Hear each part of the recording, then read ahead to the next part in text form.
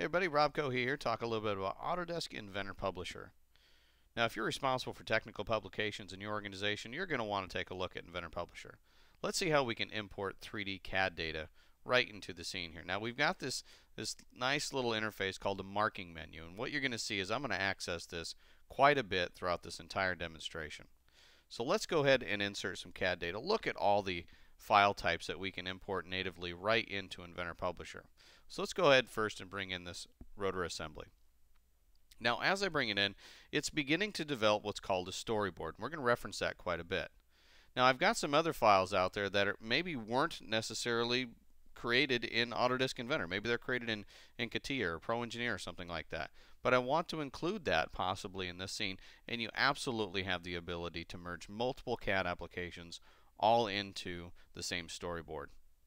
Now let's move on to authoring and how we can take this and really create very complete assembly documentation right here inside the interface. So first thing I want to do is I want to make a new snapshot. Now you're going to see me create a number of snapshots here, but this snapshot is actually going to represent the exploded view of this, or the disassembled view. So as I rotate around, notice the view cube, very easy to use, intuitive interface for not only moving and disassembling your component, but also orientation of the model, you know, how you're looking at it and such. So let's just kind of select the components that we want and just drag them off in the so that our assembly is now essentially disassembled. Alright, so there's our first snapshot. Let's go ahead and create a number of different snapshots. Now I'm going to create several snapshots that at each instance are going to designate the assembly sequence of this. So I'll create a new snapshot, right click, use my marking menu, and say restore to home, or send it back to where it was. Again, creating another snapshot, yet another one, and so these two actually I might want to change the orientation of, or how I'm viewing it. So what I'm going to do is I'm going to change the scope of this edit. So by selecting two snapshots and determining, hey, this is now my scope, I want it to be viewed in this orientation, it'll do that. And then once I want to go back to editing any one individual, I select the one individual, and again, now I'm doing individual edits. So it's all about the scope of your edits, right? So let's go ahead and add a couple more scenes here. Snapshots rather, not scenes. And there's the restore home. So now this thing is now fully assembled at each instance along the way. I've created those snapshots. Now when I click on another one, notice that it explodes it out. Now again, here's that full scoping thing that I was talking about. Select the first one, select the last one. What I want to do here is I want to change the appearance of all these. I've got a number of different appearance types, and definitely you'll get the view that you're looking for. So let's go ahead and play this animation. Now, what do you mean animation, Rob? How did the animation occur? Well, the animation occurred as a matter of you creating multiple snapshots. Now that animation played pretty fast, and maybe you want to be able to control some of those, and we're going to get to that in just one second. First, what I want to do is I want to create what's called annotations. So just like that, I said, hey, you know, I want a vertical call out on these, and you'll notice that the text field is blank. You'll notice that they're square rather than slot, so I'll change it.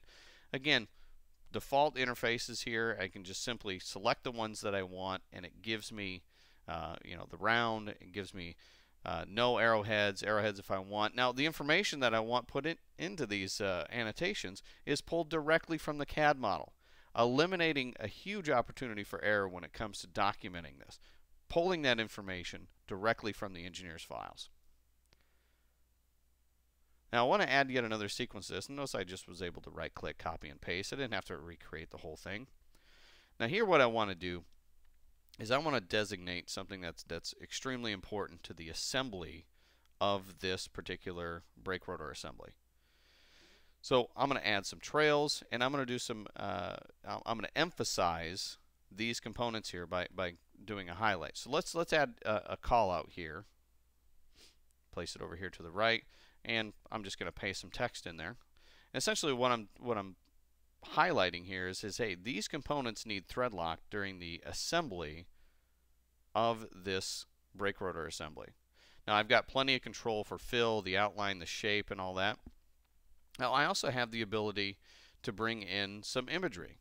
Maybe I've got a warning symbol that says, hey, look, this is really important. Don't miss this. So let's go ahead and add an image, browse to my warning sign, and place that into this snapshot. Again, I can control the outline, I can control border shutter, border background, and let's place a text label in here as well.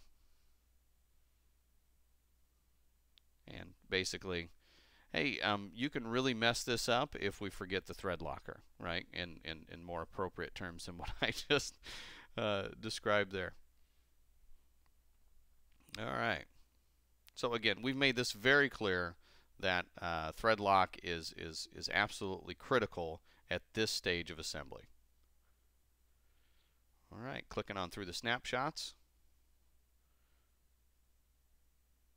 Let's go ahead and add some trails here too, because they're kind of spaced out a little bit. And the final one. Again, turn on the trail visibility.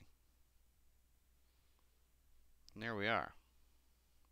Now let's take a look at the timing of this animation. Again, we can do these large scope edits. So if I select multiple snapshots, I can say, you know, I want these at 1 second.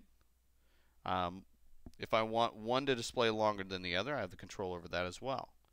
And I also have control over the transition, whether it's going to be smooth, decelerating, accelerating, or linear. You have complete control over this animation. And again, the animation simply occurred as I created multiple snapshots. Now let's go ahead and add a description to each one of these snapshots.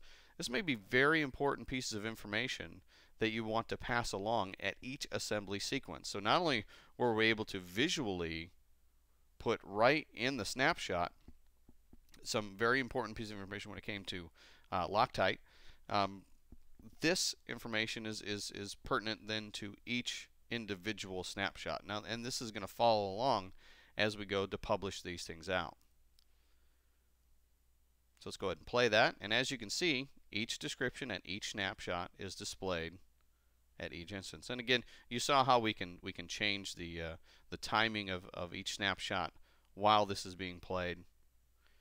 And you also saw how easy it was to change the camera transitions. It's just a matter of editing the snapshot and changing it. Now let's see what happens when we do a design change in Autodesk Inventor. Now, design changes happen all the time, right? Well, normally in a technical publication standpoint, you're sitting around and you're waiting for that final approval, right? Oh, when's engineering going to get me the new models? When's engineering going to get me the new drawings? Well, right here, the engineers decided that, hey, you know what, this brake rotor gets too hot. So let's go ahead and remove some material so it cools a little bit easier here. I'll go ahead and save it, and now I get notified either via email or maybe I'm part of the vault manufacturing process, so that I get an update and I simply say, hey, update the model, and it reads the Inventor model and it automatically updates not only the initial snapshot but every single snapshot along the entire sequence, and I don't have to do any additional work. It all occurred as a matter of me saying reread the Inventor file. Now let's talk a little bit about publishing.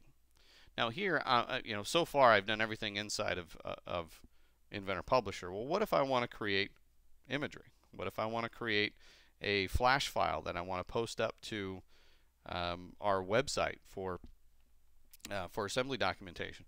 What if I want to create just an image? Notice all the control I have here of images here. Transparent background, number of different sizes, number of different file types. And save it out and look at that image directly from the engineering model. Let's go ahead and create a flash file. Again, I don't have to be a flash expert in order to do this. I don't have to be an engineer to work with the engineering's CAD data. I just need to create the appropriate assembly documentation so that the people assembling this or performing maintenance on it can get the information they need in the format they need it. In summary, Autodesk Inventor Publisher enables you to create clear, accurate, and impactful product documentation, helping you give your customers a superior experience with your product.